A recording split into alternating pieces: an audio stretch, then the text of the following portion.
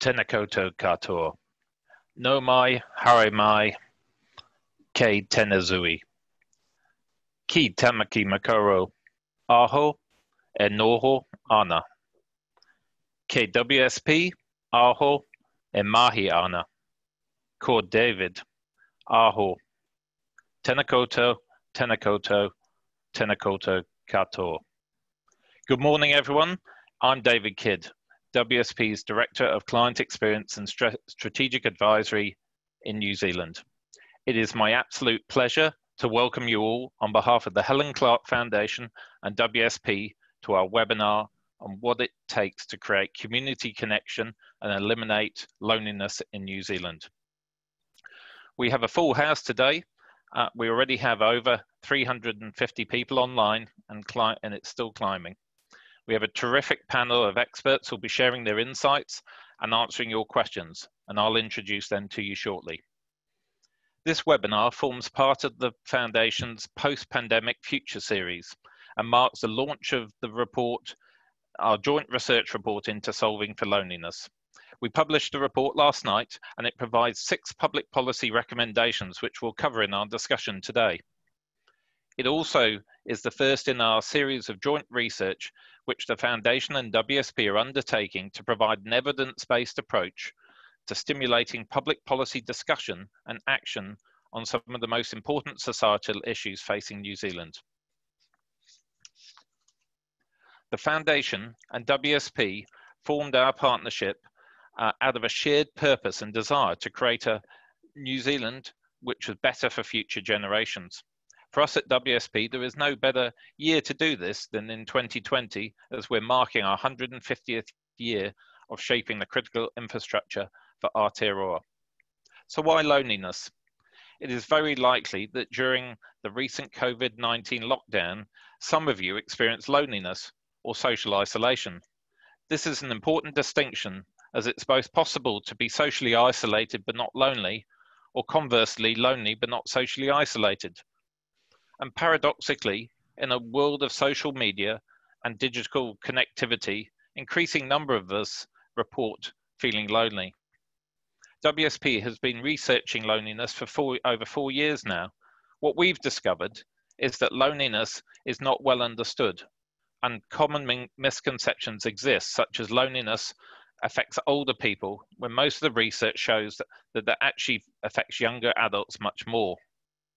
Loneliness, to put it bluntly, is bad for individuals and bad for society. Studies show, and our report shows, that loneliness is literally life-threatening. People who experience sustained loneliness have much poorer mental well-being, worse economic outcomes, and shortened life expectancy. We believe, therefore, solving for loneliness is an important objective for central and local government, and indeed everyone involved in the planning, designing and building of communities. Which brings me nicely to our panel of experts today, who will lead our discussion, which will be followed by an open session in which you can ask questions. We'll also be seeking your personal perspective on some aspects of loneliness during the seminar using the Zoom poll. Stay tuned for details on this later on. So let me introduce our panel. Firstly, it is my privilege to introduce the Right Honourable Helen Clark, one of the world's most influential leaders in the field of public service and policy.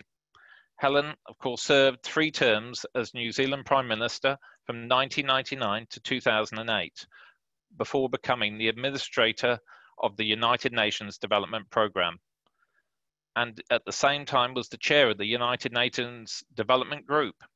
Helen was the first woman to assume both of these positions, and she held them for a full 2 terms and 8 years before standing down in April 2017. Helen now applies her considerable leadership, network and mana to advocate on behalf of some of the most important local and global issues facing society today. Welcome, Helen. Our next panelist is Karinia Fuanati. Karinia is one of WSP's rising stars in our property and buildings team. Karinia is an architect with a passion for understanding how to solve loneliness through design. Specifically, Karinia has been working on research with the University of Victoria to understand the impact of loneliness on students and how the design of student accommodation can solve for this. On behalf of Jade Karke, one of the contributors to our report, Karinia will also share insights into how the concept of Papakeanga housing can help solve for loneliness. Welcome, Karinia. Next, I'd like to introduce you to Hayley Fitchett. Hayley is the General Manager of Urban Master Planning and Placemaking at Aotearoa. In this leadership role, Hayley oversees how Aotearoa designs communities and housing in a way that promotes inclusivity and social connectedness. Hayley is an urban design and planning expert by profession, and she's previously held senior roles at Auckland Council and Gensler, the global architecture and design firm.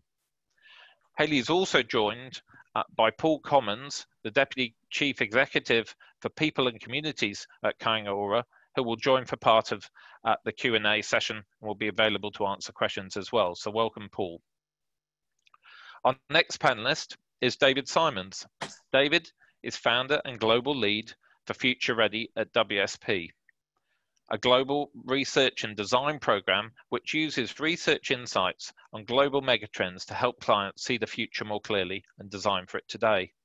David joins us from London, where he is a senior member of WSP's UK leadership team. In 2018, David was the UK's Business Green Leader of the Year, and in 2020, he was the UK's Society for the Environment's Environmental Professional of the Year. In his role, David is an advisor to central and local government and multinational companies worldwide. And David oversees WSP's research into loneliness and has been instrumental in applying the principles and understanding we get from these insights into the way we design for communities to solve for loneliness. David, a very warm welcome to you, and thanks for joining us at this late hour. Our next panelist is Holly Walker. Holly is the Deputy Director at the Helen Clark Foundation. She's also the WSP Fellow and author of our report on loneliness, Alone Together. Holly joined the foundation after 5 years as Principal Advisor at the Office of the Children's Commissioner. Prior to that, Holly was a Green MP with responsibility for the Children, Housing, Arts and Cultures portfolio. Holly is also a Rhodes Scholar and author of a memoir called The Whole Intimate Mess, about having her first baby in Parliament. I'm assured that she didn't literally have her first baby in Parliament, but the book was about the challenges of being an MP and having a baby at the same time. A very warm welcome to you, Holly. We're looking forward to hearing from you. And finally, please welcome Kathy Errington, who will be our panel and discussion moderator today. Kathy is the founding executive director of the Helen Clark Foundation and has been instrumental in establishing it over the last 18 months.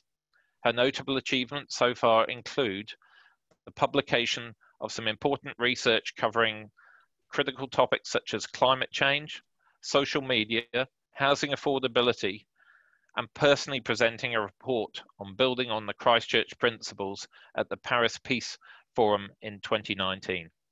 Previously, Kathy worked as a diplomat with the New Zealand Ministry of Foreign Affairs and Trade, which included a stint at the New Zealand Embassy in Japan from 2013 to 2018. So please join me in welcoming Kathy. And importantly, please join me in welcoming all of the participants with a virtual Haumai Te Paki Paki to the panel. And so I'll hand over to you now, Kathy. Thank you.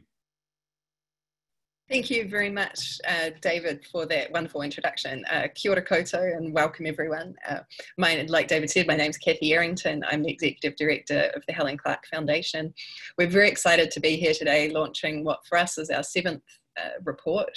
If you look at our website, you can see some of that other work David mentioned, but today we're here to launch Alone Together, a report by our Deputy Director, Holly Walker, into the challenges of loneliness. Particularly in this moment as New Zealand tries to recover from the COVID-19 pandemic and as we dealt with the impact of lockdown, which restricted our ability to socially interact with each other. I think a lot of us became more aware how much loneliness we'd allowed to creep into our ordinary life. So the lockdown served to worsen what was a pre-existing problem. But before I get into the substance and start asking questions of our distinguished panel of experts, I'd like to just cover off a few Zoom housekeeping issues in case for some of you haven't joined a Zoom webinar before. If you have, apologies, this will all be very familiar to you. But I wanted to firstly reassure you that we cannot see you and we cannot hear you. Your microphone is off and your camera is off. So if you need to take a call or move papers around, you can do that and you're not going to interrupt us. That doesn't mean, however, that you can't interact with the webinar. The way to do that is through the Q&A function. And I suggest you bring that up on the side of your screen, whether you have questions or not. If you have your own question, you can type it into the Q&A section and I may ask it of our panelists. And if you see questions you like, you can like them and that will move them up to the top of the list and make it more likely that I ask them. You'll also see down the bottom of your screen a chat function, and that one is for technical problems. So if you can't see me or you can't hear me, please put that in the chat function, and that'll go to Paul, my colleague who is managing the back end of this webinar today. So please don't put questions for the panelists in chat, just put those in Q&A. So if that's all clear, I'll move on to the substance. So the Helen Clark Foundation is a public policy think tank, and our goal is to make New Zealand a better place to live. Our values are all about making New Zealand a more inclusive and sustainable society. And today we're launching the report Alone Together by Holly Walker, and hopefully Paul can share a link to the full report in the chat so that you can digest it in your own time. But for now, I'd like to turn to Holly. And Holly, you've looked into the evidence about how loneliness affects health and well-being for this report. Could you sketch a picture for everyone on the webinar today of loneliness in New Zealand, basically telling us who is lonely and why does it matter?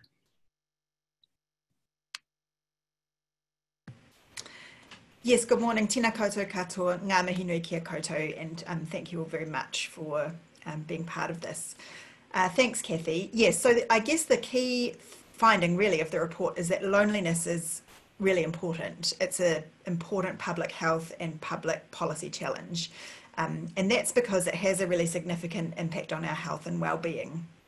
The very, very short explanation for why that is that as human beings, we evolved to live communally, and we rely historically and to this day continue to rely on each other for our survival, for food, for shelter, for literally our lives. And so when we perceive ourselves to be isolated from other people, it triggers in our brains a stress response that is akin to a life-threatening situation. And that's very useful if we actually are in a life-threatening situation and we need to get out of it very quickly. But when it becomes prolonged or is experienced very severely and for a long period of time, it's very bad for our health to be in that stress response all the time. So it can mess with our hormones, it can mess with our sleep patterns, it can increase our risk of developing various health conditions, high blood pressure, high cholesterol, heart disease, dementia, obviously mental health, mental ill health, all exacerbated by loneliness. Our risks for those things are all exacerbated, so it can have the effect of shortening lifespans. And when we looked into the experience in New Zealand in particular, looked both at before the COVID-19 pandemic and then a little bit of some indicative research of what has happened since then. So what we learned is that even before COVID-19, some people were significantly worse affected by loneliness than others. So while it's normal for everybody to experience some level of loneliness in their lives, those who are more likely to be experiencing that dangerous level of loneliness, we can identify from some Stats NZ surveys that have been undertaken. So those include people who are unemployed, people who live on very low incomes, young people, as David mentioned in his introduction, sole parents. There's some evidence that Māori may be more likely to experience loneliness than people from other ethnicities. And also, so that's what Stats NZ tells us, Other research also tells us that disabled people are also particularly likely to experience feelings of social isolation and loneliness. So it was already a significant challenge, and particularly felt unequally by people in those groups, but also the pandemic has very much exacerbated that existing problem. So obviously during lockdown itself, people were under enforced social isolation, very difficult to have their normal social needs met. And the early indications are that that made everybody more likely to feel lonely, but in particular, those who were already at risk had a significantly worse experience of loneliness during the lockdown. Yeah, so those are some of the key findings of the report. Thanks very much for that, Holly. Could you quickly run us through the 6 planks of the policy response you think is needed that you recommend in the report? Absolutely. Yeah, so I guess the first thing to say is that that we're a public policy think tank. So our recommendations focus very much on what central government can do with how to set policy that will enable the conditions for social interactions to thrive. Obviously, loneliness is an unmet need for social connection, and what that looks like for each individual will be different. But we can make policy that makes it easier for people to connect in their communities. So the 6 things that we recommend in the report are, number 1, that we make sure people have enough money, because it's very strongly linked, as I said, to low income and unemployment. Number 2, that we close the digital divide. I think the lockdown really highlighted how reliant we are on digital technology to connect with others, and yet we still have more than 200,000 households in New Zealand with no access to the internet. Number 3, that we support communities to do their magic. So when communities and community organisations and clubs and all manner of community widely defined are supported to identify the goals that they want to solve and work together to solve them, very good social benefits result from that. So that's the 3rd one. The 4th one is that we support people who are already feeling lonely. So when we're designing policies or targeted interventions for people to alleviate acute loneliness, that we design those for the people that we know are more likely to be affected. Creating friendly streets and neighbourhoods, which we're going to focus on significantly during today's webinar, because what we know is that when people have the opportunity to interact with each other, they will take it, because, as I said before, we're social beings, we're wired that way.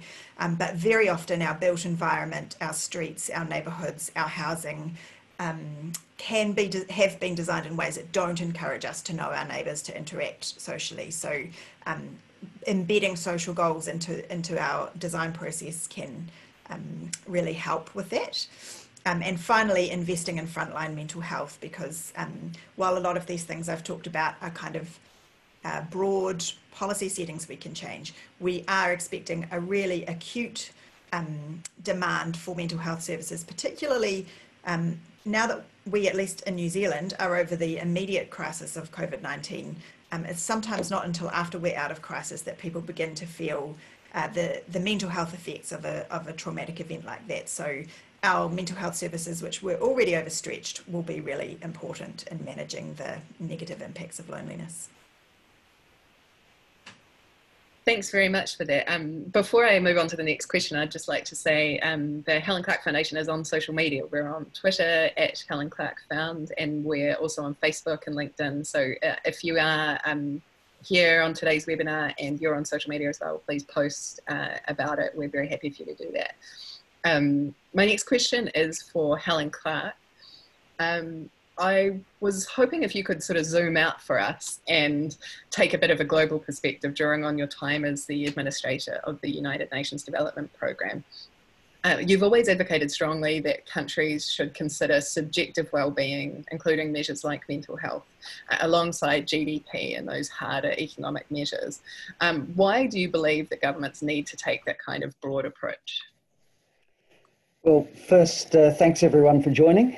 Thank you, WSP, for being an incredible partner on this work. And thank you, Holly, for a really fantastic report. And I think one of the biggest insights for me from it was that incredibly strong link between low income and unemployment and loneliness. And it conjures up for us the sense of disempowerment one feels, and the isolation one feels when work by which we tend to identify ourselves goes.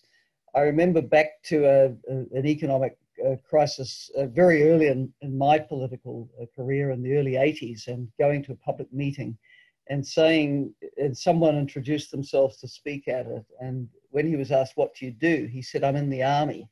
And then he added, "the army of the unemployed." And you just felt what a terrible blow this is. So in a COVID lockdown, all that gets exacerbated.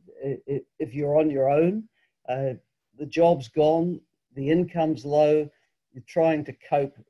We can see the problems begin to magnify.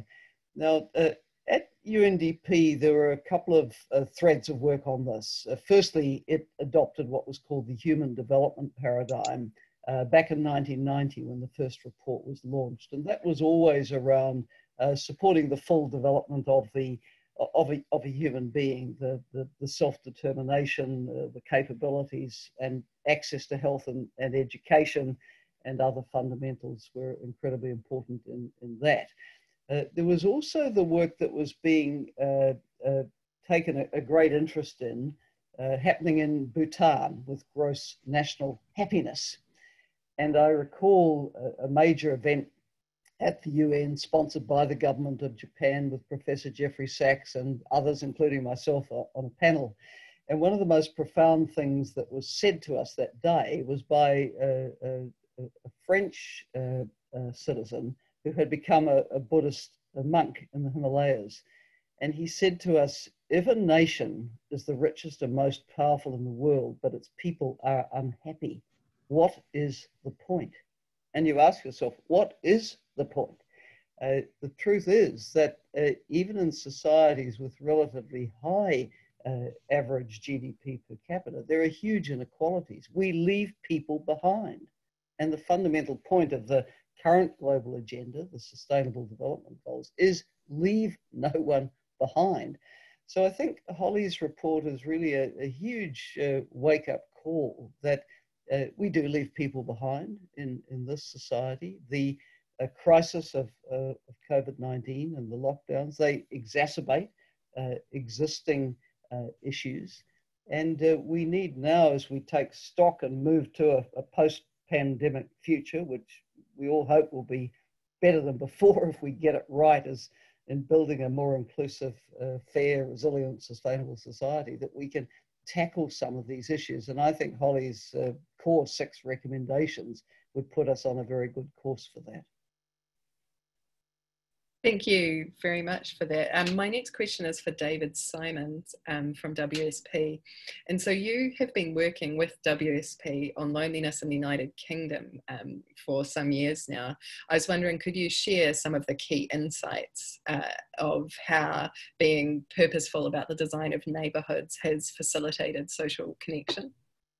Yeah, absolutely. And yeah, good evening, everybody. And yeah, I'd just like to add my congrats to Holly, because we've been doing a lot of work on loneliness as one of the key future trends in WSP. And you know what, this is just such a fast emerging landscape. So this is a tremendous report. I'm sure it will be useful in New Zealand. It will definitely be useful for my colleagues in the US, in Europe, in South America, and across the Middle East as well. So what a tremendous resource. The work that we've been doing on loneliness, I think we started this because we recognized in looking with Future Ready at seeing the future more clearly, was that loneliness was potentially a real growing issue. And yet it was very much seen as the preserve of governments, of charities, of NGOs to sort it out. And our feeling was really that actually engineering and the built environment actually had a huge role to play in overcoming it. Not every role, but an underplayed role. And our research has shown, and which really Holly's research absolutely backs up as well, is that there is a huge amount that we can do in our built environment to design for community. And so, you know, that's things like creating shared places that are owned, so to speak, by small numbers of people, not open spaces that are there for hundreds and hundreds of people and maybe owned by a management company. You'll see that for both common areas that maybe are owned by 3 or 4 families and looked after, maybe open spaces outside your flats as well. Have them owned by and looked after by small groups, not just necessarily open for everyone. And that facilitates the opportunity for regular opportunities for brief, easy contacts with up to round about, the research shows, about 24 people. And if you've got that, then you can foster names, friendships, and the like. And that really then goes to address just, I think, some of the findings that we found from asking these 2 questions. And I'd like just to ask you 2 questions now that will just come up on the poll now. How many names of neighbours do you know? And also, have you borrowed anything from a neighbour within the past 12 months? So hopefully there's a poll that has come up on the screen and you can just answer that. And while you're answering that, let me just tell you just one brief story. It's a chap called Rob McDowell, who in Vancouver was very successful, lived on his own, and could afford a hip flat with stunning views in a tower called 501. It was incredible. He had the penthouse flat. And it had the most amazing view across the ocean. And he began to resent it. And he began to resent it because he was stuck alone with his beautiful view. He was alone with the view. When he left the flat, he had 20 nameless doors. You walked to the elevator, you never knew who would be in it. And if you did know who was going to be in it, it could be one of 300 people. And he resented that. As part of the affordable housing requirement, the development agent also had to build some townhouses. Quite cramped, but they all faced a garden and a volleyball court. The people in the townhouses played the volleyball court. None of the tower dwellers did, though they could do. It was seen that it was the tower dwellers' sort of plot. So Rob actually did something quite interesting. He sold his flat on the penthouse and he moved into the townhouses. And from there, he had not contact with 300 people, but that regular contact with less than 24. He's now got more friends than he wants. He's much happier. He babysits his neighbours' kids. He keeps their spare keys. They holiday together. And it's the courtyard that drives it together. And in fact, actually, he even goes as far as saying that he loves 6 of the people he lives in his townhouse with. And that's just a really nice way of just bringing that to life in terms of what just built environment can do. Can we see the results of the poll? Am I asking that too? Is that too much to ask for? I don't know, Kathy. Here we go. Okay, so let's see how we fare. This is quite typical. So we've asked this question to around about 3,000 or 4,000 people across the world now. Most people, as you can see here, know the names of between 1 and 3 people. Which is quite typical, but also I find still amazingly surprising if we're trying to build a cohesive community and the like. The other piece, which maybe goes back to my Rob point, is that 70% of people who live in flats say they don't know the names of anybody else in their apartment block. And so if we're thinking about built environment, that's just a real opportunity through this report to be doing more. And then you can see also the borrowing anything from a neighbour. That's also just a really interesting surrogate for how well connected do you feel in your community. Because if you're connected and you know people, then you will be borrowing something or sharing. Kathy, that's probably enough. Thank you very much for that. That was really thought-provoking. I'd like to move on to Hayley Fitchett and ask, David just spoke about the idea of designing loneliness out of communities and neighbourhoods. With the creation of Kāinga Ora, we have the opportunity to try and change the way that we build social housing and urban development projects in New Zealand. I was wondering if you could tell us a bit about what plans or projects Kāinga Ora has in the works to try and maximise social well-being. Ngā mihi, Kathy. Tēnā koutou katoa. Certainly we see, I guess, loneliness and trying to stand alongside our treaty partners, mana whenua, and I'd like to acknowledge the mana whenua o Tāmaki Makaurau, and also standing along communities as basically written into our legislation.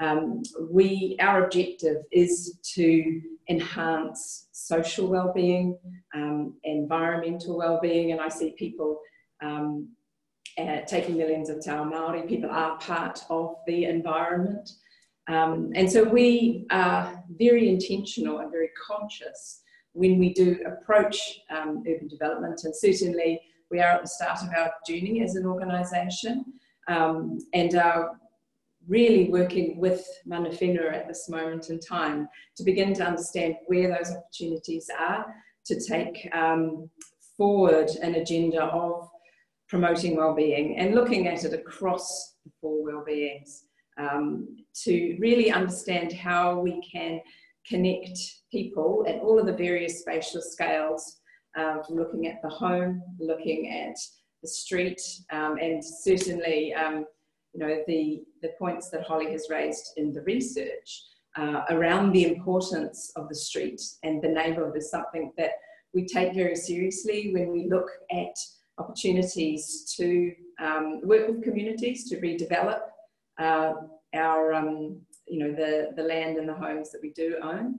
And people are a key part of that journey. So from our perspective within our urban development projects, we think that empowering people in the co-design and co-implementation space is absolutely critical to starting to build that sense of belonging to a place, that sense of connection to each other and to the place in which they live, and also starting to have some quite really interesting discussions around how the built environment, which, you know, we do have a significant influence over, can start to foster more socially equitable places. So, for example, in our Ross School development, we're working with school children and community members to co-create a play street as one of the first things we heard when we went out to that community in Roscoe South, long before we started putting pen to paper and you know, drawing lines on plans, was that people were really worried about the safety of children walking to school. And if there was one thing that we could do, if we could please just help to influence the street so that it was safe, so that it was friendly, so that there were opportunities for kids to connect to each other, for parents to connect to each other and to others' kids, then that would be the one thing they would like to see us help them achieve. And so now we're crafting through our placemaking team a brief for a play street, Freeland Ave. It's a bit of a mess at the moment. Our Civils Alliance Piratahi are in there digging it up. But this street will have opportunities for natural play. It will have places where people can gather, you know, and keep an eye on the kids, make sure they cross the road safely. It means the street is much more about place. It has a place function rather than just about a movement function. So those are some of the things that we're trying to do that in each neighbourhood that we bring, you know, urban development to, is that it is about working with people, empowering people so that they're designing their neighbourhood.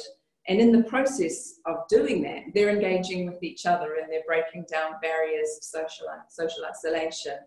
And we also look to create, you know, break down those barriers between groups of people that may not normally connect in their daily lives. So, for example, bringing our older customers and tenants together with our youngest and working on projects together is a great way of starting to build a shared narrative and a shared way of connecting to each other that builds that history, that then builds friendships, and those friendships start to endure because you then feel really connected to your place because you can point to something that you were involved in, either designing or building itself, and then moving into the management as well, so people then look after it too. So we try to work at all of those scales and make sure that we connect people, because we like to think that empowering communities is in our DNA, because it is in our legislation, and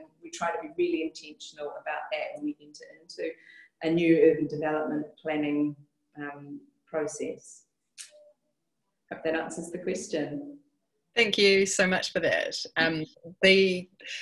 The next question is for Karina Funati, and it also, I see, is a theme that's coming through really strongly in the Q&A, and one that I will return to when we move to audience questions. Because one of the report's findings that seems to have jumped out to a lot of people is that the age group that is the loneliest is actually young people, and that comes as a bit of a surprise to many, I think.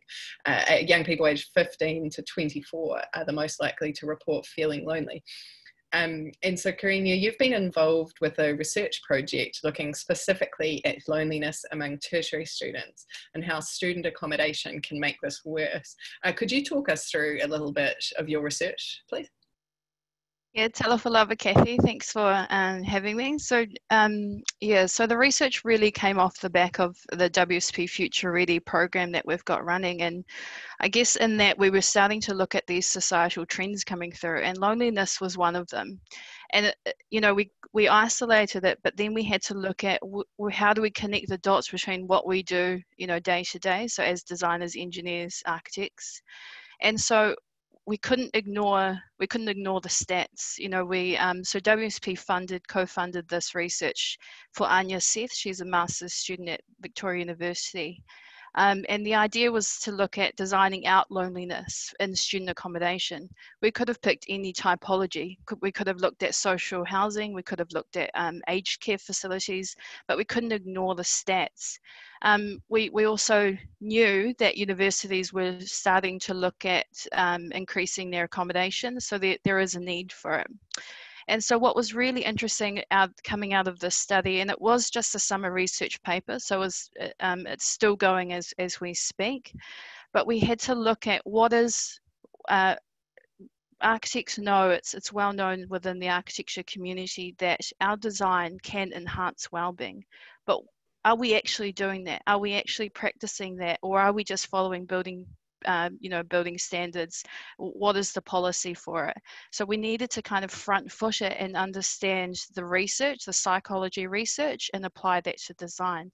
So we're talking about the key findings that Anya came up with was, what is it about biophilia? So what is it about having natural or connections to natural views, or whether it's plants? How do we do that? Is it color? What colours kind of emit certain emotions? We're talking about student accommodation here. So just for an example, in Wellington, it's quite common for universities to say, take over an old office building and then convert that into student accommodation. So what actually happens when you've got a structural system that's already set up, that was created for offices, and you're essentially putting rooms in them? There's no kind of research, or there's no kind of design gone into actually, we need to have common spaces every so often. We need to allow the students to go up this lift as they go to their room. Is it just a corridor that's completely dull, or is there some kind of way to activate their views or activate their emotions by passing the common space? Is there an opportunity for them to take a turn and to have a conversation?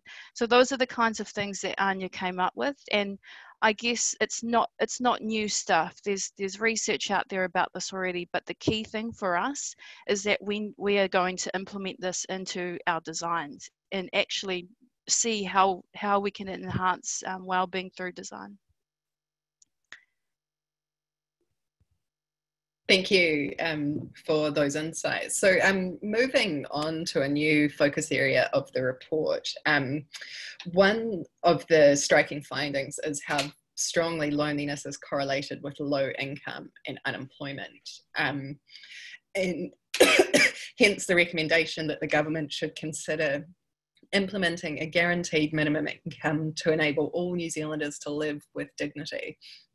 COVID-19, after all, is an economic and a social crisis as much as a health crisis.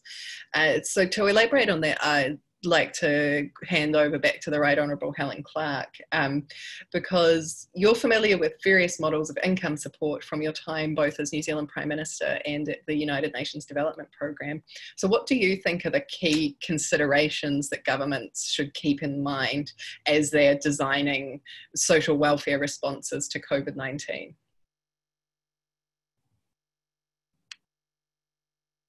Well,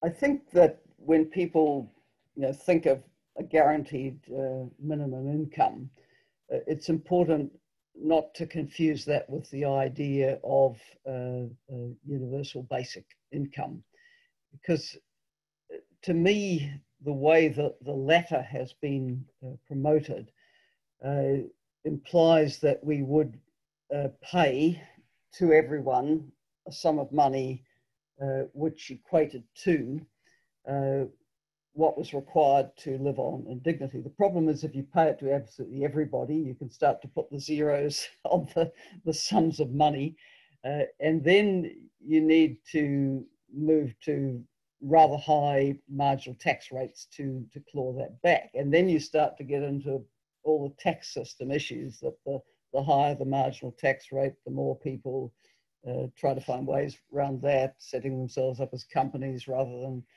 paying tax and so on. So I think that it politically is always very risky. And at the moment, with not only the government here, but governments around the world having had to dig so deep to deal with the economic and social impacts of the COVID-19 pandemic, I just wouldn't want to go there.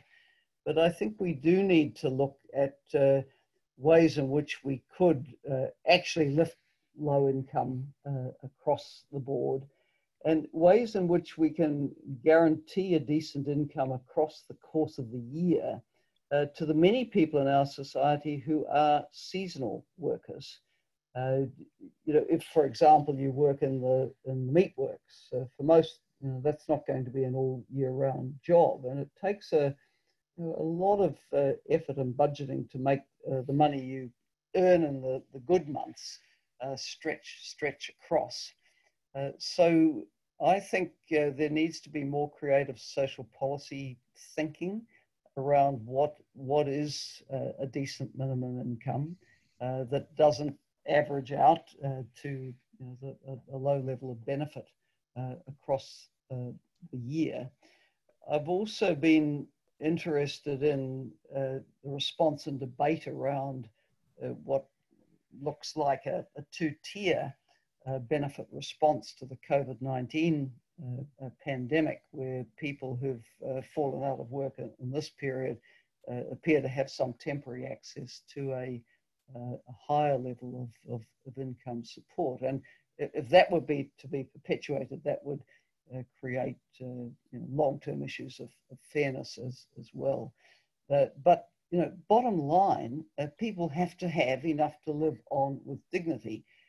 Where superannuation was set was always done with that in mind, but we know that many live well below that level because they're on long-term illness benefits.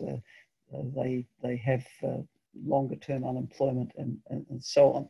And if, as Holly's research and other research is pointing to, that low income is a significant factor in loneliness, and that in turn creates ill health, depression, severe consequences, then we can't keep running away from addressing the adequacy of income issue.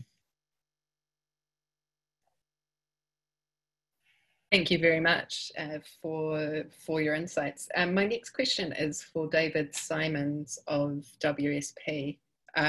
Do you think that the COVID-19 crisis has had additional implications for how we think about combating loneliness, such as people's predisposition to use public transport or to work from home, for example? And what can we do to improve things? Yeah, great question. I mean, I think we've spent some time already talking about the real challenge if your economic situation really worsens as part of COVID and the global economic downturn that happens. But let me also talk about just two areas that are in our minds at the moment, which are actually more opportunities. So first of all, if you're let's say in the US, many people, if you go to California, historically would have been having a 2-hour each way commute from suburbia over the mountains to their place of work. And as a result, you have no sense of community in suburbia. Just people living and spending most of their life in an office or away, and then coming back in the evenings. I would suggest in that circumstance, COVID provides a forced opportunity to help create community. Quite simply because many of us are working from home more.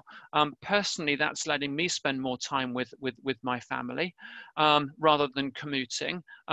It's giving us an opportunity to get to know your neighbours, to walk into your your town to get a coffee, to socialise more, to get to know people. So I think there's one opportunity there. I was also incredibly struck by Haley's point to say streets as places and not a movement function.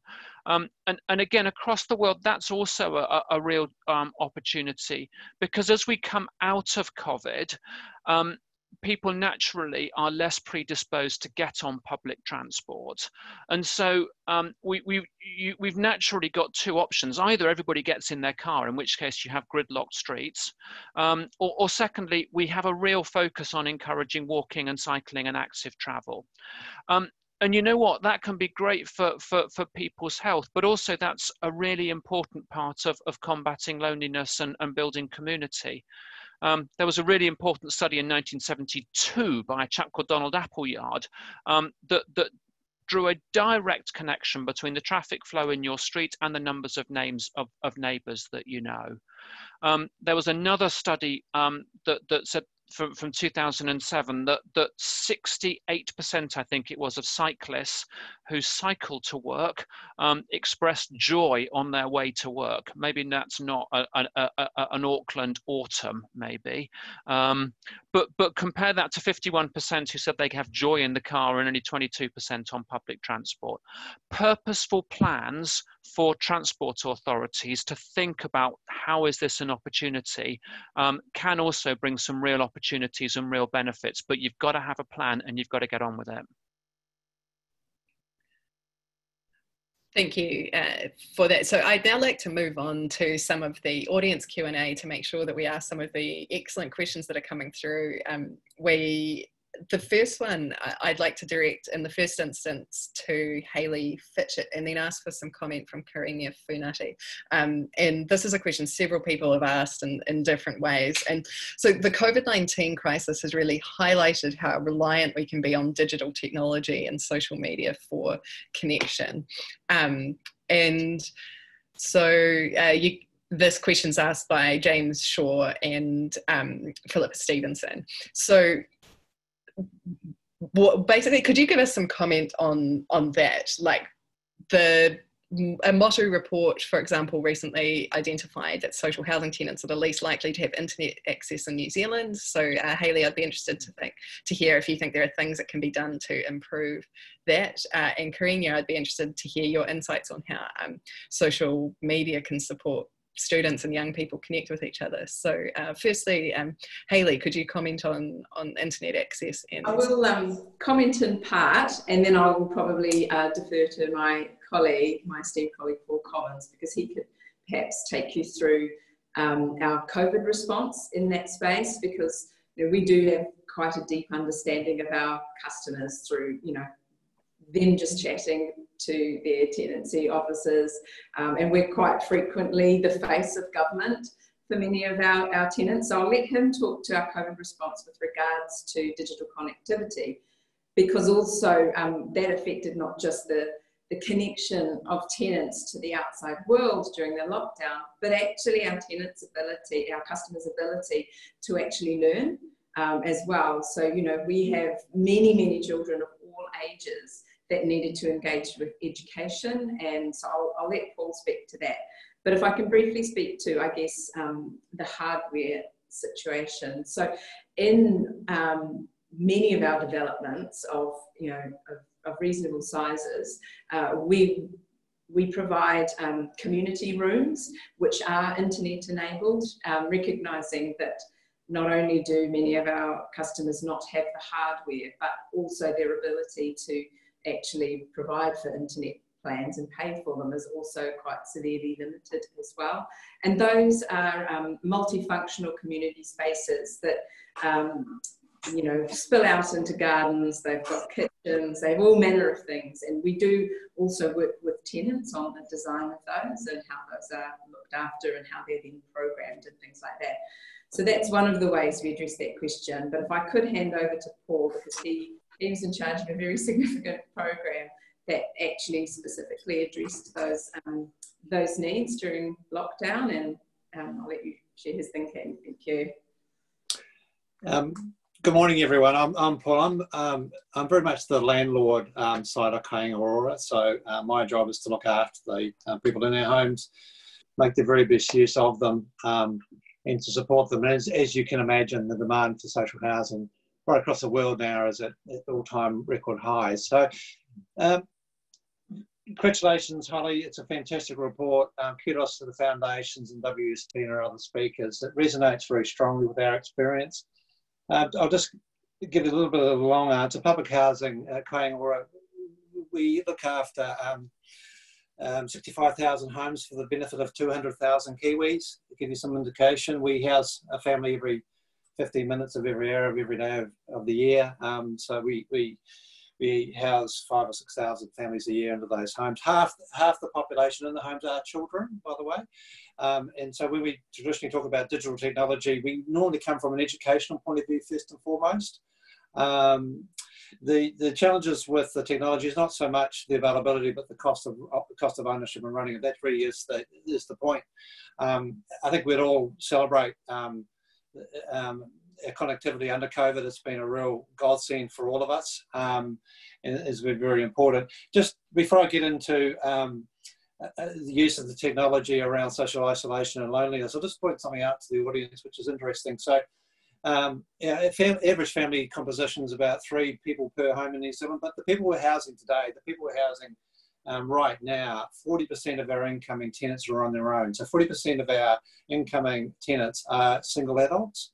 And the next 40% classification is small family units, so 2 people household. So the people we have homed are quite different to the people we're housing.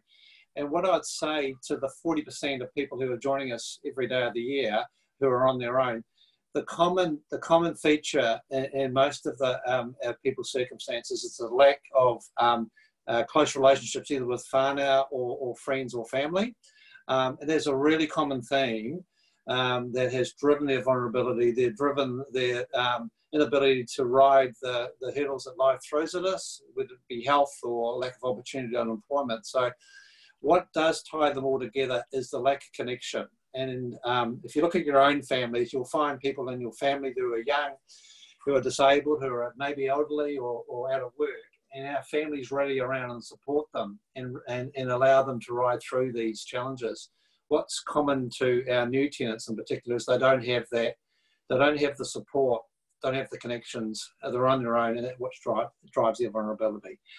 Coming back to the digital question, during this period where we were staying at home, we were trying to support remotely, keep people well, we reverted to phone calls. So we've made tens of thousands of phone calls reinvented the use of the phone, ironically, and we've seen this in other nations. The number of calls have gone up dramatically. And good old-fashioned phone calls have enabled us to have very close one-on-one relationships with people. It's very much focused on the individual at the other end of the phone, and they've been incredibly welcome addition to our support. So my advice is digital technology is very important and it is the way of the future, but just that ability to get on a phone and make a connection is very, very powerful.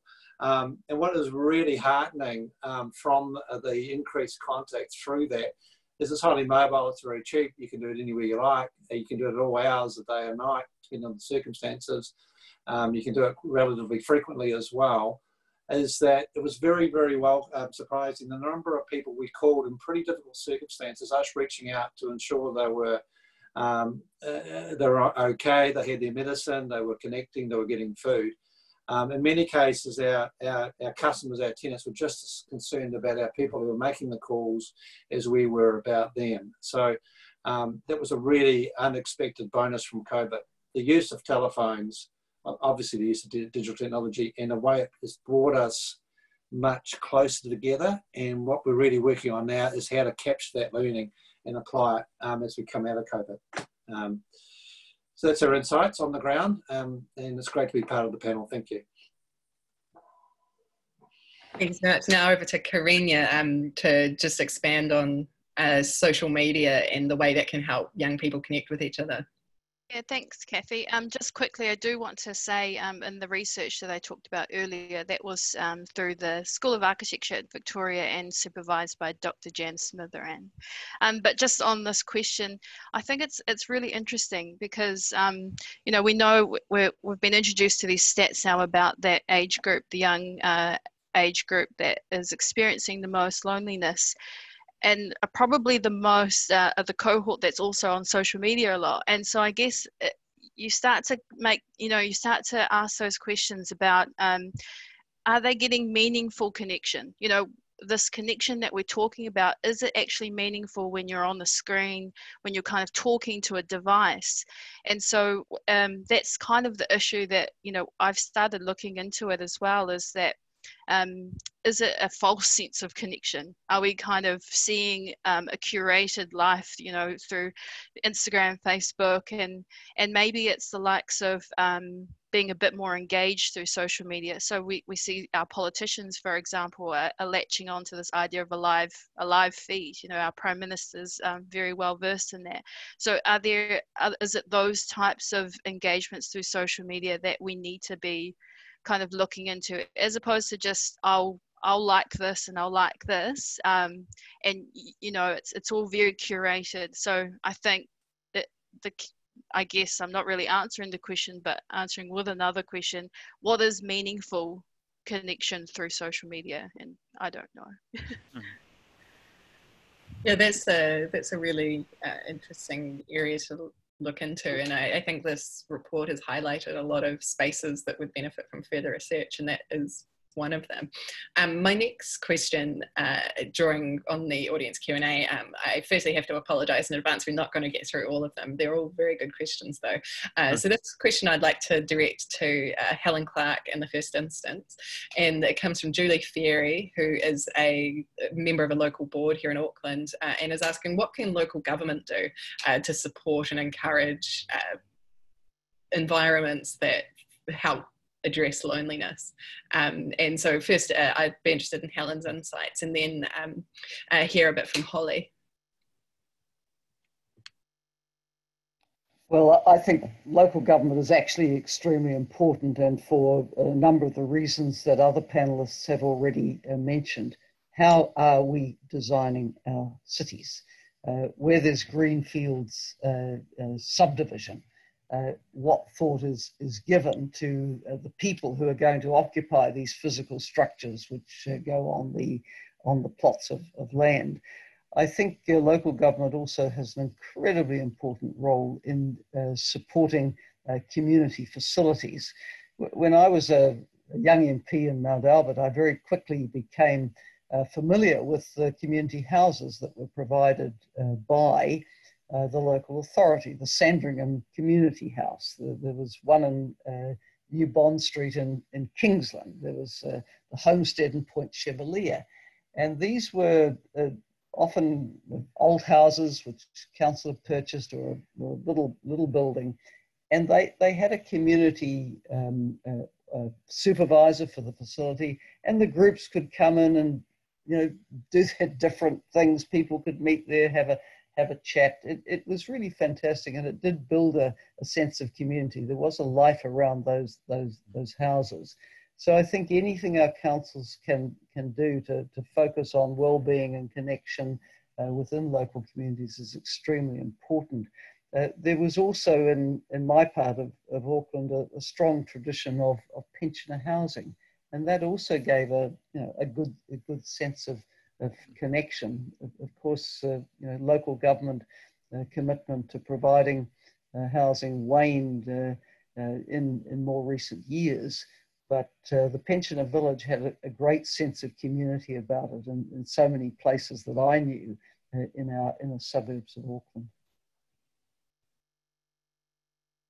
So now, Holly, I was interested if you could make some comment on that, because as you know, and as your report mentions, our government has made a commitment to maximising wellbeing in New Zealand. And I was interested, how do you see the recommendations in your report working alongside that broader commitment to wellbeing, and particularly that focus on what can local government do that Julia has asked?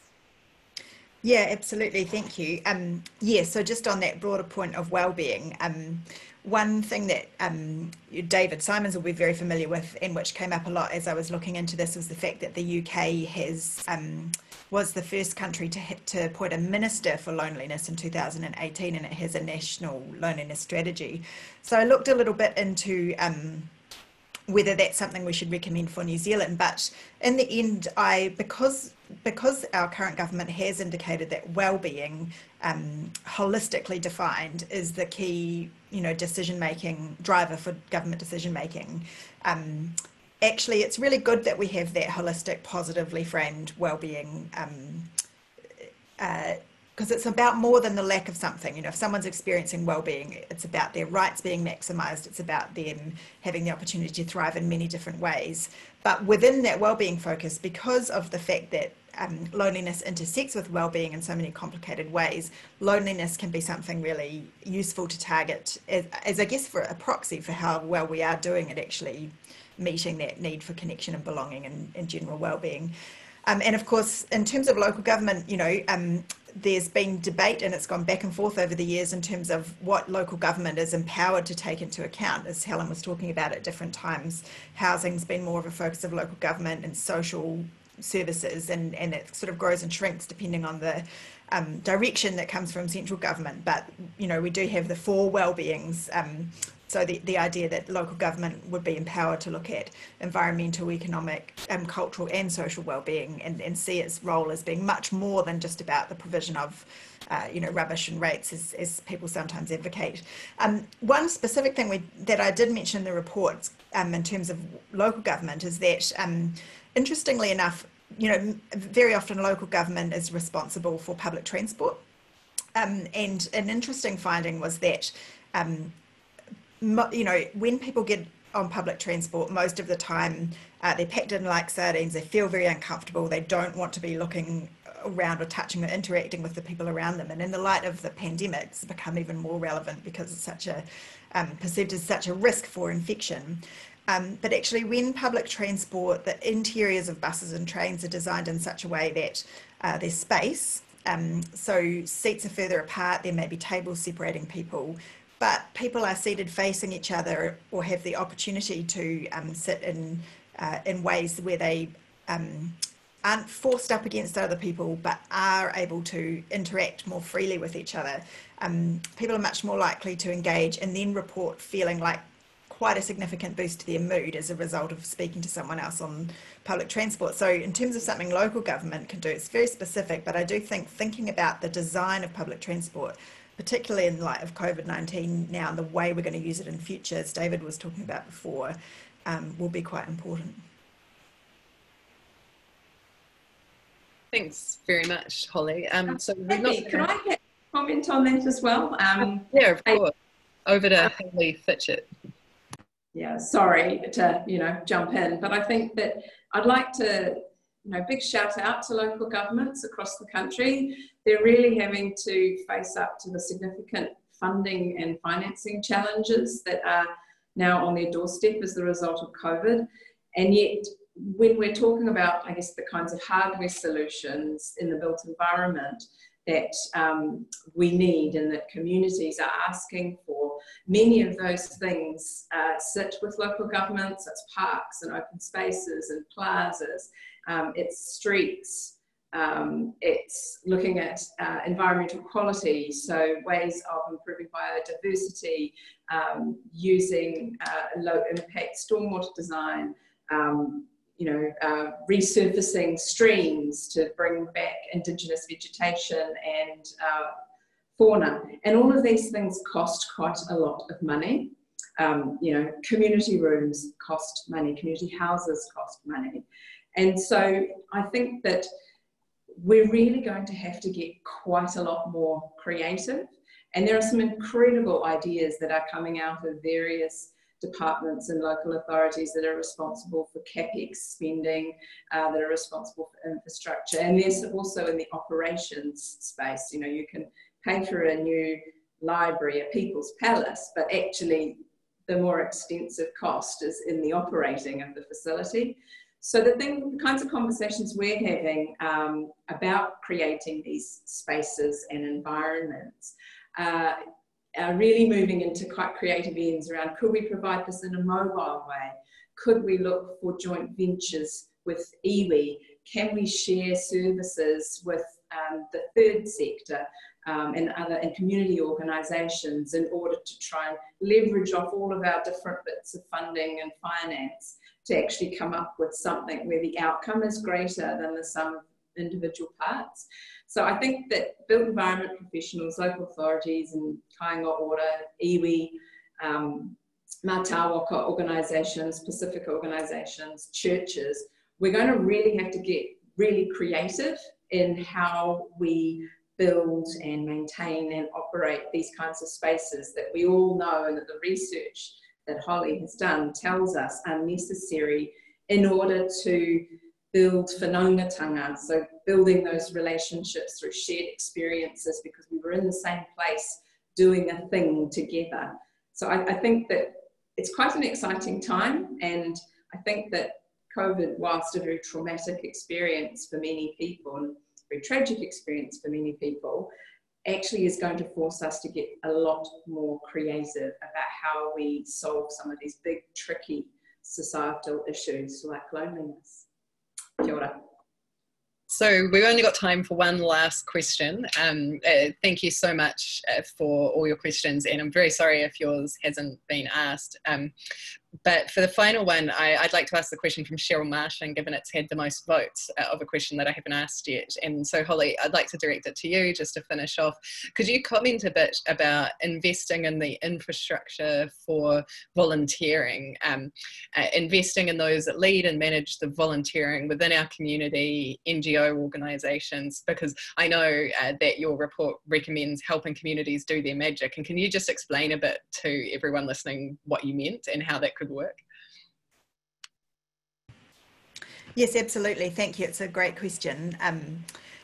I think, in terms of the actual interactions that take place on a daily basis that can alleviate loneliness that people feel, it's communities that provide those. And so that can be community really broadly defined, but that can include sports clubs, social clubs, it can include schools, churches, marae, cultural groups, many different forms of community organisation, which actually are providing the activities where people can come to feel connected. And very often government is a supporter of those community groups through funding, and sometimes through contracts for service provision. I think what often tends to happen when government is contracting for community service provision or providing funding for these organisations is they have a goal in mind, and they set quite specific criteria about what needs to be achieved. And so groups can spend a lot of time trying to meet those criteria and trying to report against those. What the literature on community-led development would suggest is that actually when communities are empowered to identify their own goals, whether that's, you know, they're working towards the creation of a new community facility, or whether it's trying to solve a particular social challenge, whether it's advocating together as a community for or against a change that they don't want to see in their local community. It's when it's a self-selected community goal that you see the most success in terms of communities pulling together.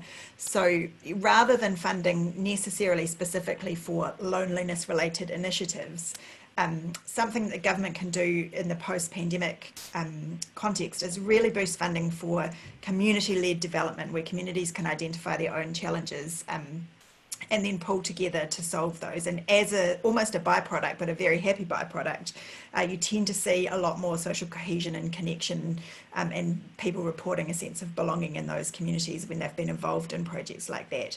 And a really good example of that in action already is Whānau Ora, where the funding comes from government, but it's delivered at arm's length from government, and it's Māori communities, whānau, hapu and iwi, who identify their own goals and work together to find the right way to solve those challenges. I think in terms of volunteering, it's this type of community-led development model that is likely to have the most success and to motivate people and make people feel inspired and like they would like to volunteer and be part of those community initiatives. So unfortunately, that is all we have time for today. So thank you all so much for joining today's webinar. I would like to thank, on behalf of the Helen Clark Foundation, our partner WSP, who helped make this piece of research possible. I'd also like to just mention that the Helen Clark Foundation welcomes members. If you become a member, you get first notice of our new reports, and you get to access to special members-only events. So if you aren't a member already, please consider joining. My colleague Paul will stick a link in the chat for how you can do that. So please follow us on social media and have a read of Holly's report, which will go into some of the issues covered today in more depth. Just to finish off, I'd like to thank all our panellists, the Right Honourable Helen Clark, Hayley Fitchett, David Simons, who dialed in the middle of the night from the UK. Thank you so much. Kreni Funati and Holly Walker, and Paul Commons, who is the silent panellist who popped in for the Q&A there. He's also from Kāinga Ora. So thank you all so much, and I hope that we see you again on one of our future events, and that we can continue with this kind of research. So thank you all very much.